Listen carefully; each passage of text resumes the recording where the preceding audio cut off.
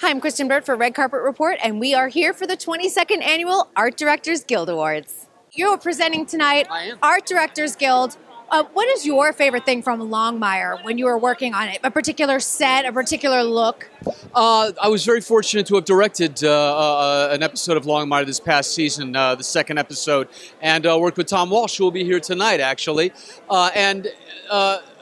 We've done such an amazing job on that show, building our sets, recreating Wyoming in Santa Fe, but also kind of recreating a feel and a vibe that a lot of people get from the novels. So our art department has always been extremely important to me, and I was even more excited to have a hand in picking that color palette and trying to bring our touchstones to life, on the screen. So for me, I think art departments and production designer are very, very undersung when it comes to film and television. I agree. Now, when you have like a series of books like that and you already have a built-in fan base, did you ever hear back from the fans of like, well, in the book, it's a little bit more like this? What was fortunate is that the fans gave us a lot of leeway. Robert Taylor, who plays, Longmire, he stepped right off the pages. But Henry Standing Bear, my character, is about a foot taller than me and about 100 pounds heavier. He's massive. He's a mountain.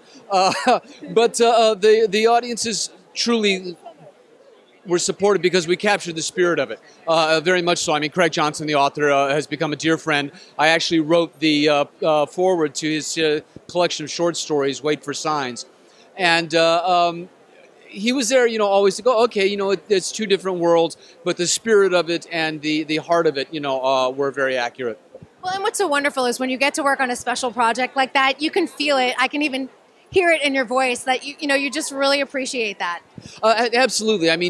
We're done now. 6 seasons, went out on a high note, and it will forever be one of the plateaus and highlights of my career. I had a wonderful time doing it, and I'm going to see my buddy Katie Sackhoff, who's right there and looking gorgeous. Yeah. Right behind me. Yeah. She looks great. Yes, she does. Well, so wonderful talking with you. Have a great time tonight. Thanks for watching. Be sure to like this video, subscribe to our channel, and in the comments below, let us know what film you would like to live in from 2017.